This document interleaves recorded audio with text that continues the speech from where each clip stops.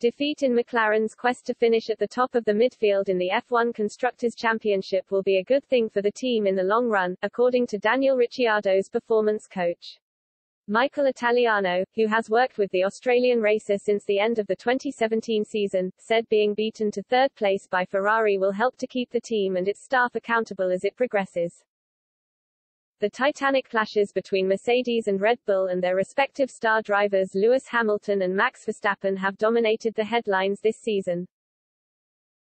But it's far from the only battle that has been going on in F1 this season, with the other teams in the sport looking to prove what they can do. Mercedes and Red Bull have, for a long time now, been the dominant forces in the sport. Ferrari's constructors' title in 2008 was the last time a version of one of those teams was denied. Brawn GP, which won in 2009, was a precursor to the modern-day Mercedes team. The midfield battle has still been there to be won, though, with a lot of cash and pride at stake for the constructor, which proves itself to be best of the rest.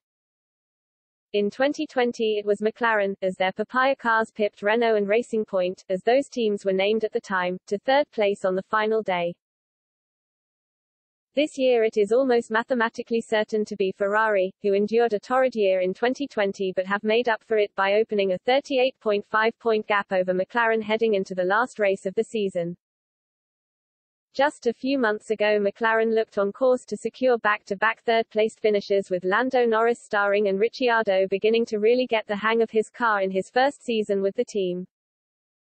But Ferrari introduced a new engine upgrade in the second half of the season which has proven to be the difference maker, with Charles Leclerc and Carlos Sainz now regularly faster on race day.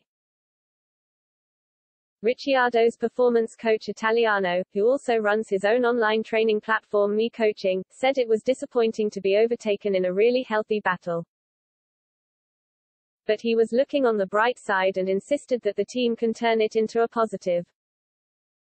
"I think it's a good thing, to be honest," he told Express Sport.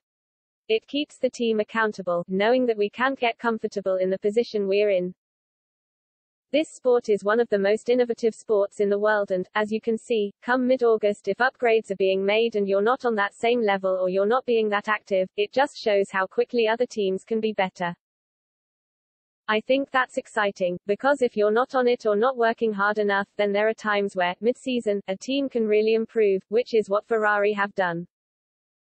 I don't think it's necessarily a bad thing. I think it's been a really healthy battle for third between McLaren and Ferrari. I've definitely enjoyed it and I'm sure Daniel has enjoyed battling the Ferraris as well. It's one of those things where yes, it looks like they've pipped third from us, which is disappointing because we would have liked to be third. But it's good to keep us accountable, keep working hard. What McLaren have been doing the last 2 or 3 years has been amazing from a trajectory point of view, so as long as they keep doing what they're doing there's no reason why we can't be up there next year.